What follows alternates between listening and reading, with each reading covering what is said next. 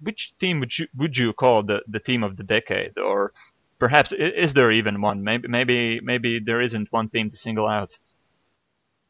You know, I think you're right. I think it's hard to single out a single team. If I had to look at the decade as a whole, I would probably say that the Bullets actually are the team of the decade. Wow. They're consistently contenders, and they draft Wes Unseld in the late '60s and then acquire Elvin Hayes a few years later.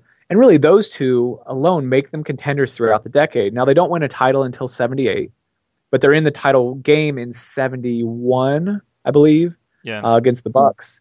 And so there's and they're competitive throughout the decade.